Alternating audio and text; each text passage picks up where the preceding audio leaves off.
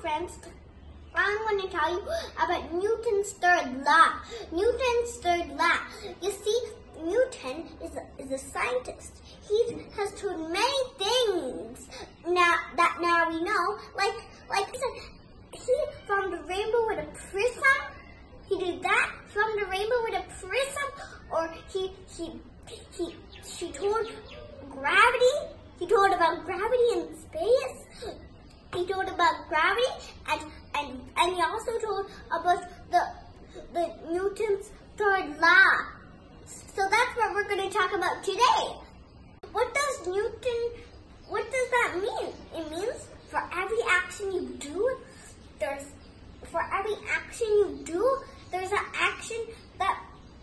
always a second action. There's always the opposite second action. For every action, there's an opposite and reaction. Like, what does that mean? What does it mean? I don't know. It means, like, when you're swimming, you put your hands like this, and then the water pushes you front. It pushes you front, and then that's how you swim. Like how you row boats. You row boats like this, because the thing pushes it like this, so the water in the lake pushes you forward. That's how you can row a boat front. I'm going to give you an example of birds. The birds push the air down, so the air pushes the birds up. You see, that's how birds fly. This is the same thing, just like birds. The rockets, the gas of the rocket, or the air of the rocket, it goes down in the lake, and then it pushes the rocket up because it's going down. So the rocket also works on Newton's third law. To Newton's third law. I have this balloon. There's a straw in. The rubber band is connected to a straw, but we don't need to talk about that.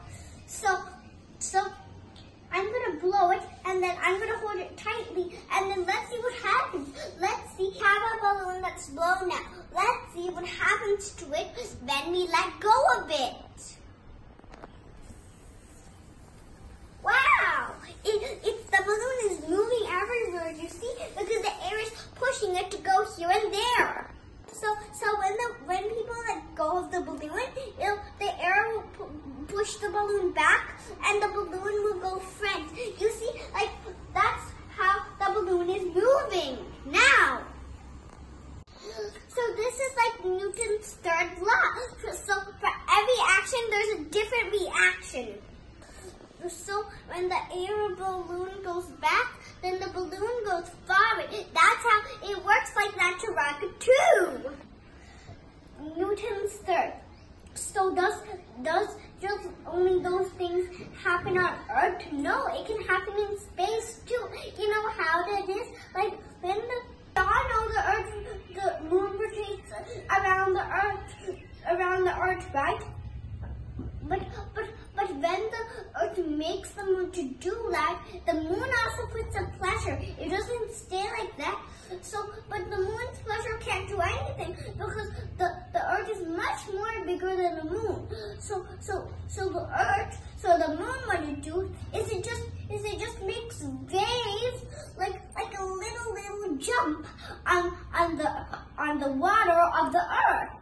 So there's the first that Earth puts on moon. The moon also puts the first force on the Earth. I hope you understood about Newton's third law now. So I will be with a new video next time for you all to watch on exactly.